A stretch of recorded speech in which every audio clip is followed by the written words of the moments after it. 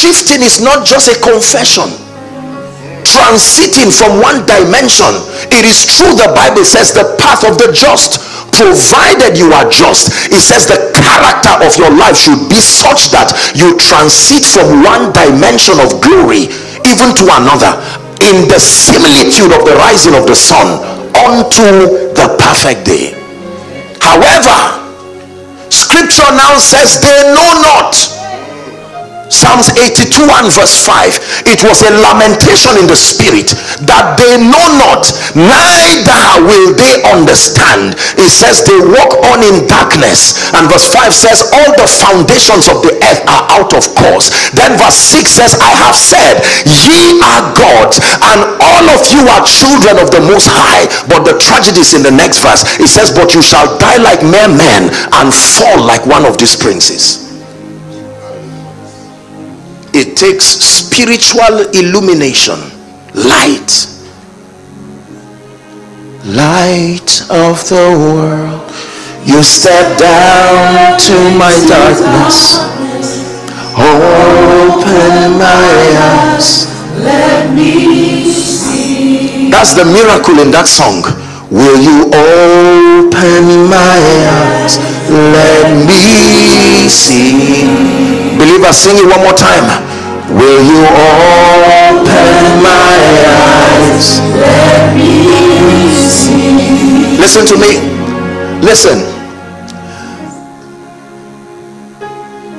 The Bible is filled with limitless possibilities that were demonstrated by the saints, and the kingdom life itself is a compendium of infinite possibilities. Please follow me, that our walk of faith is only limited by the ability of the one who is called Abba, the source, the sustainer, the defender. Are we together now? That the kingdom life, please understand this, the kingdom life is a compendium of infinite possibilities. However, that those possibilities are guided and coordinated by an exact body of knowledge. There is an exact body of knowledge that is responsible for the various outcomes that we desire. And this conference seeks to bring us to a point of quintessence where we stop shadow boxing. We do not just randomly apply spiritual principles in hope that one of them will work. The Bible says he that strives for mastery is not crowned except he strives lawfully. So it's a conference that brings us to come up hither, that we will see better, that you know exactly what is responsible for increase, you know what is exactly responsible for restoration. Listen, every dimension you require is in Christ. Every dimension your destiny needs is available, but do you have the requisite level of spiritual understanding that is tied to that result? You know, Pastor, most believers, what happens in the body of Christ, I do not think the body of Christ is in ignorance. No, I do not agree. God has helped us in this age and in this time, but the challenge is that there is no sequential arrangement of spiritual truth. So we do not really know what truth is responsible for what spiritual outcome. We engage truth randomly. The blood of Jesus, the fire of the Holy Ghost, prophecy, offering, seed, sacrifice, and the danger is that one of them will work. But because there is no exactitude to our spiritual understanding, we can no longer reproduce the results. Is God speaking to us? And so we must come to a point where we're not just excited about spiritual knowledge, we're excited about exact spiritual knowledge. I should be able to know that when I'm learning a revelation, I must see its applicability in my spiritual life.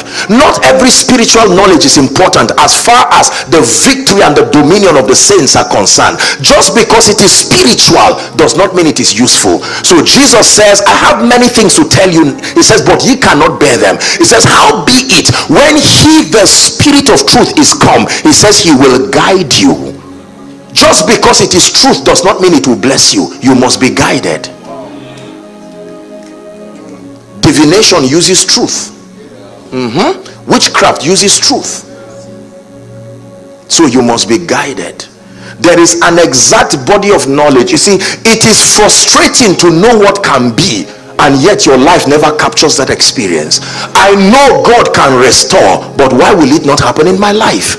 I know God can give speed. I cannot doubt it. The Bible is an attestation of that possibility. People recovered lost things. An archive of these exploits was captured in Hebrews 11. It says, time will fail me to talk of Gideon, Jephthah, Barak, men who through faith subdued kingdoms, wrought righteousness, shut the mouth of lions. Are we together now? Yes. So that we know what is responsible for what outcome. My God, that after service someone can know that in the next 1 month I will take the 10 years I have lost and put it in that 1 month by a spiritual understanding. Yes, time can be restored in God's economy. It says I will restore the years, not just the things. If all you lose is things you did not lose, but when you lose time, you really lost. So when God begins to restore, his focus, because real dominion is dominion over time. Whatever steals your time stole your destiny. Is God blessing us already? So we thrive on the strength of our depth of spiritual